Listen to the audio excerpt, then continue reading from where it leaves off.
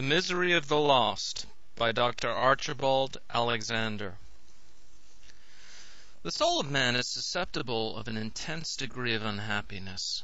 Even in this world much misery is endured, but in the world to come hope is a stranger, and there are no alleviating circumstances. The misery of the damned has by theologians been divided into that of loss and that of sense, the one produced by the loss of good possessed or once attainable, the other arising from the positive infliction of punishment. But though this distinction has a foundation as it relates to the cause of the sinner's misery, yet as it regards the feeling itself, there is no reason for making any distinction. All misery is felt according to its nature and intensity, and therefore is pain of sense or sensible pain, whatever may be its cause. So the question whether the fire of hell is a material fire is of no importance. For if I feel a pang of misery at any moment, it matters nothing whether it is produced by material or immaterial, by a privative or positive cause. Under the general name of misery, many species of suffering are included, all, however, agreeing in this, that the sensation is painful. The feeling of fear is a very painful emotion, but in its nature very different from remorse. Excessive pain in our present state may be experienced through the nerves of sensation, but even here these sufferings differ, not only in degree but in kind. The headache, toothache, and lumbago are all severe pains, but they are not the same. And these bodily pains differ exceedingly from the feelings of remorse or despair. Our capacity of pain seems to bear an exact proportion to our susceptibility of pleasure. Indeed, the same faculties and affections which are the sources of our happiness when the objects suited to them are possessed become the causes of our misery when deprived of those objects. By the same faculty we perceive the beauties and the deformities of objects. The same moral sense is the instrument of the most exalted and soul-satisfying pleasure, and of the most intolerable anguish of which the soul is capable. Every affection and appetite affords pleasure when duly exercised on its proper object, but deprived of this, becomes a source of intense pain.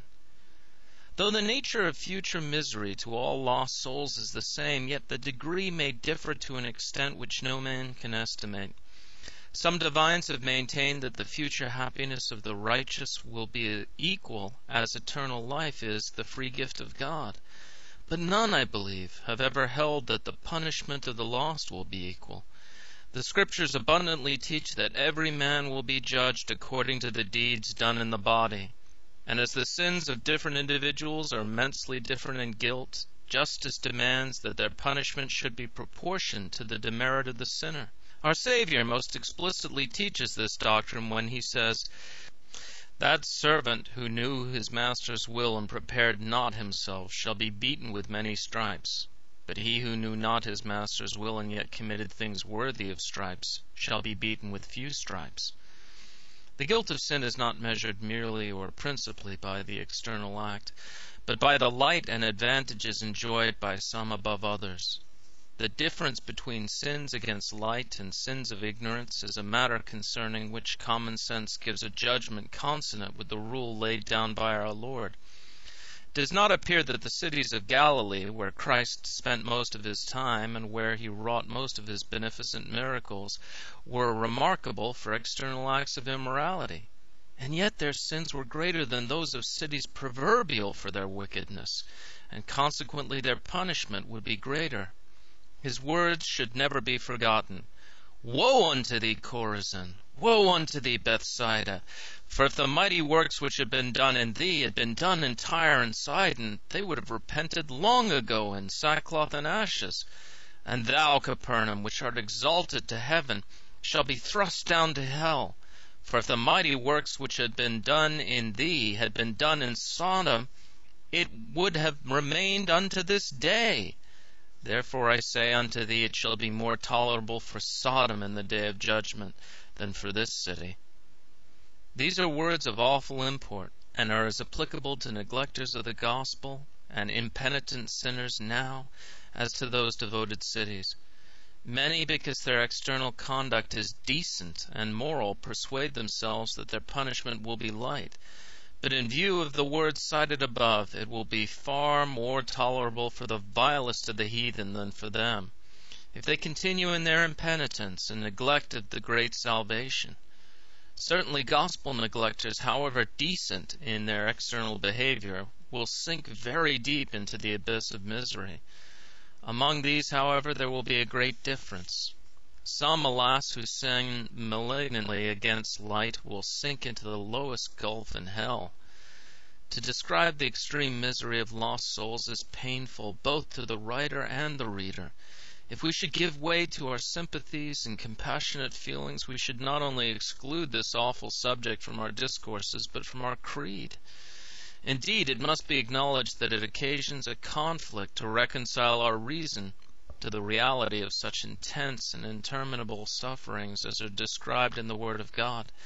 And plausible arguments derived from the goodness of God might be constructed against the doctrine of so great future misery, but all such arguments would operate equally against the existence of sin and misery in the world, which, alas, are known too well to be facts which none can deny, and of which every individual is a witness.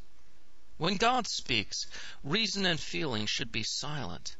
He knows what justice demands and what can be done consistently with his attributes, but man is of yesterday and knows nothing. Suppose a child 5 or 6 years old should undertake to sit in judgment on the acts of government, and to decide whether its penal laws were just or unjust, and whether capital punishments ought to be inflicted on murderers, or whether a war was just and necessary. Who would expect a correct judgment from an infant? But such a child is better qualified to decide on the most complicated schemes of human policy than man to judge of the propriety of the divine administration.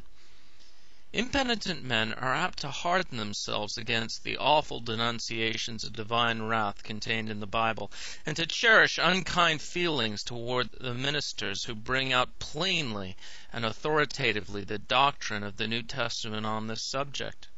And it cannot be denied that some preachers denounce the terrors of the law against transgressors in a style and manner adapted rather to irritate than to convince. They speak almost as if they took pleasure in these awful threatenings, and as if they had nothing to fear for themselves. No doubt many a zealous preacher has passed sentence on himself, and has actually suffered those torments which he denounced against others. I am therefore disposed to present this subject in a light which cannot give offense. Instead of representing the danger to which others are exposed, I will make the case my own.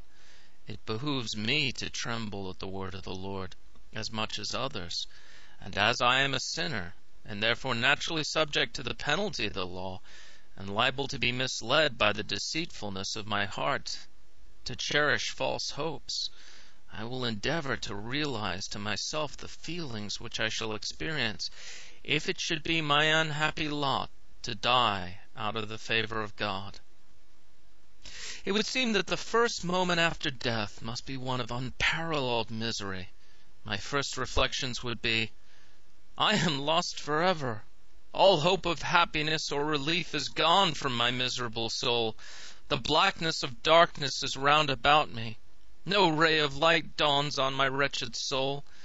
Despair, fell despair, has now seized upon me and must blacken every prospect to all eternity. While in the world I could contrive to turn away my thoughts from the disagreeable subject, but now my misery, like a heavy burden, presses on me, and is ever present. Go where I will, do what I will. While in the body and engaged in secular pursuits, I entertained a secret hope that there might be some mistake respecting the extreme misery of the damned, or that there might possibly be some way of escape not revealed. But now all these idle notions have fled like a dream when one awakes. I find hell to be no fable, but an awful reality. I find that the preachers, so far from exaggerating the misery of the lost, had no adequate conception of the wretchedness of a soul cast off from God forever, and doomed to dwell in everlasting burnings. Oh, horrible, horrible! I am then undone, forever undone. In all former distresses I could cry for mercy, but now I have passed beyond the reach of mercy. For the sake of momentary enjoyments and worthless riches and honors, I have bartered away my soul. Accursed folly! What benefit could I now derive from those earthly pleasures and possessions? They only serve as fuel to the flames which consume me. Oh, for one drop of water to cool my tongue! But for this I beg in vain. The time for prayer and for mercy is gone by, and my soul is lost, lost, lost. And through eternity I must expect no deliverance, no relief, nor even the slightest mitigation of my misery. Woe, woe, woe is me! It had been infinitely better for me never to have been born. If I had not enjoyed the offers of the gospel, if pardon and reconciliation had not been within my reach, and often urged upon me, my anguish would not have been so excruciating. But this it is which wrings my heart with unspeakable anguish, that I might have escaped all this misery. Had it not been for my own sin and folly, I might ere now have been in heaven. Others who heard the same sermons and belonged to the same family are now in Abraham's bosom, while I am tormented in this flame. Oh, that I could cease to be, but to fly from existence is impossible. Here I am surrounded by wretches as miserable as myself, but their company rather aggravates than mitigates my soul's anguish. I am reproached and cursed by all who were ever led by my counsel or example into the ways of iniquity. They dreadfully scowl upon me. And the fiends of the pit, who were my seducers, now combine to taunt me with my folly. They never had the offers of mercy. The merits of a dying Savior were never offered to them. They seem to entertain a malignant pleasure, if pleasure it can be called, in witnessing my extreme misery. O wretched man, whither can I flee? Is there no possible escape from this prison of despair? Can no one ever pass the gulf which separates this dismal abode from the regions of the blessed? None! None! Oh, if there could be a suicide of the soul, how happy should I be to escape from existence and to plunge into the gulf of annihilation, which once seemed horrible to my apprehension, but now desirable. This would be an oblivion of all my misery. But in vain do I seek to die. Death flies from me. And here I see those deluded souls who, by doing violence to their own lives, vainly dreamed that they were escaping from misery. But alas, from a burden which with faith and patience might have been borne, they have leaped into a fiery furnace. They are now convinced of the dreadful sin and folly of suicide, but they cannot repeat the act here. May I hope that time will lessen the horrors and anguish of my wretched soul?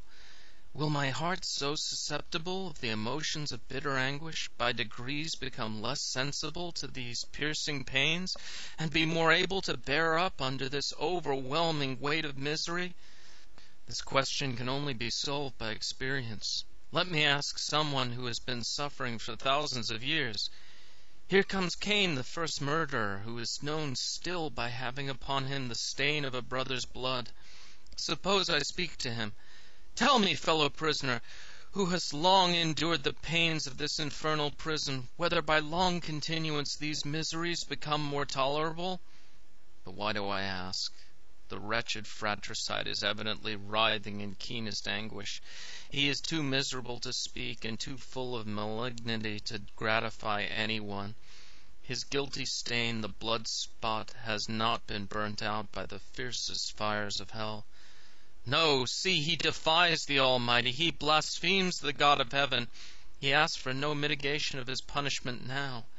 His malignant fiery spirit feeds on despair and challenges his avenger to do his worst.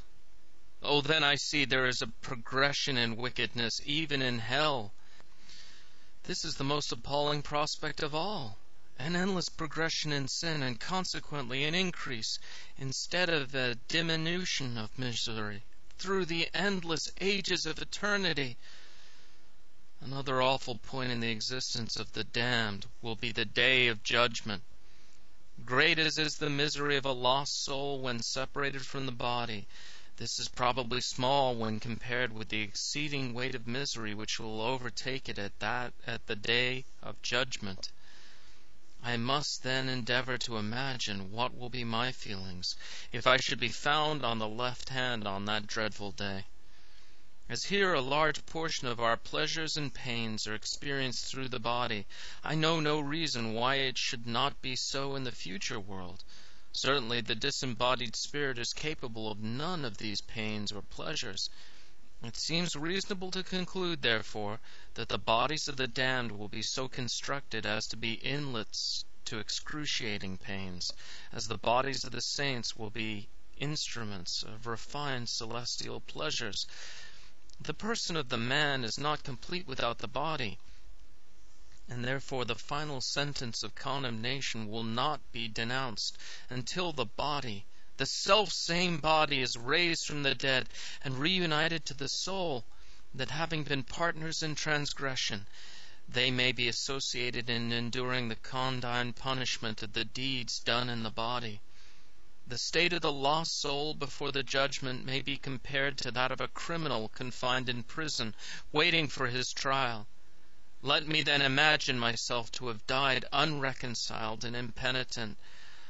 At an unexpected time the sound of the last trumpet will be heard, and as it is the last trumpet, so it will be the loudest. The departed spirits confined in prison shall hear it, and their bodies long crumbled to dust shall hear it. And I shall certainly hear that awful, deeply penetrating sound, and I shall come forth, coerced by an irresistible power. I shall again be clothed with a body, but oh, what sort of a body!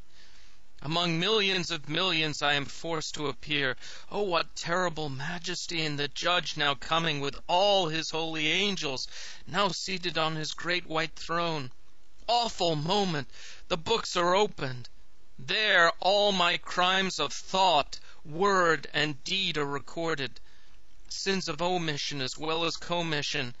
Oh, for a hiding place under the rocks or caves! But no, I must appear. I must hear my sentence of condemnation and banishment. The misery of an age seems condensed into this moment. The tremendous sentence comes forth. Depart, ye cursed, into everlasting fire, prepared for the devil and his angels. Imagination fails. I can write no more. Experience must teach the rest. The misery of the eternally lost cannot be adequately conceived, much less expressed. It cannot be exaggerated by any description, and this will be manifest if we consider what they know they have lost. All the good things which they enjoyed in this life they must leave behind.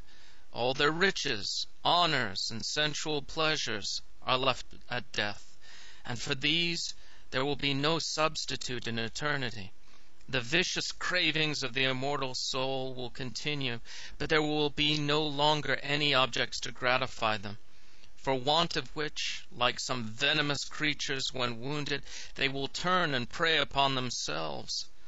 A soul with its active powers and passions must be miserable if deprived of all objects suited to its gratification. We know scarcely any misery on earth more intolerable than a human being perishing for lack of bread or water. Hunger and thirst, if not seasonably gratified, are the sources of most excruciating pain. Now the soul can never lose its desire of happiness. How miserable, then, must it be when this insatiable desire meets with nothing to gratify it? It is strongly represented by our Savior in the case of the rich man in hell, who cried for one drop of water and said, I am tormented in this flame. The soul of the sinner will be its own chief tormentor. It is possible that all the torment experienced in hell will be the natural consequence of sin. Malignant passions are in their very nature attended with misery, for as benevolent affections are beatific, so malevolent feelings are accompanied with misery. Here these malignant passions are held under restraint, and while we are in the body there are instinctive, natural affections which counteract the malevolent feelings which exist in the depraved heart. But in eternity all restraint will be removed, and the native wickedness of the heart will act itself out. There are no natural affections there. All will be unmixed malice, envy, and wickedness. Let any moral agent who is totally depraved be abandoned to himself, and he must be miserable. His own passions will become his everlasting tormentors. He will carry a hell in his own bosom. But of all feelings of misery, none is so intolerable as remorse. The conscience or moral faculties, it is the principal source of the most pure and sublime enjoyment to the righteous. So it is to the lost, the scorpion, which will forever sting the soul with inexpressible anguish. The consciousness of having done wrong, of having sinned against God, and of being the cause of our own destruction, is a kind of hell as dreadful as any of which we can conceive. The lost soul will forever have the conviction clearly impressed that it is its own destroyer, and that heaven, with all its joys, has been lost by its own sinful folly and neglect. And the bitterest ingredient of all in the cup of misery is despair, black despair. Oh, if there was the most distant hope of release at some future period, it would mitigate the anguish of the suffering sinner. But despair admits of no alleviation. Men may here dream of a deliverance from hell after a long time of suffering, but the delusion will vanish as soon as they enter eternity. They will then find that the word of God, which denounced eternal destruction on impenitent sinners, was not a vain threat, that God will not spare the guilty, but will punish them with everlasting destruction. Oh, my soul, consider now how you will be able to endure such misery as must be experienced by all the lost, but especially by those who enjoy the light of the gospel. Canst thou fortify thyself against all this misery? Wilt thou be able to endure it with patience? Only imagine your condition millions of ages hence, still writhing in anguish, still belching out horrid blasphemies, still covered with the blackness of darkness, still without a ray of hope, not a moment's case during this long period. O my soul, will you not make one vigorous effort to escape so great misery? Will you not strive to flee from the wrath to come? Life, eternal life, is still within your reach. Lay hold of the prize. Press on to the kingdom.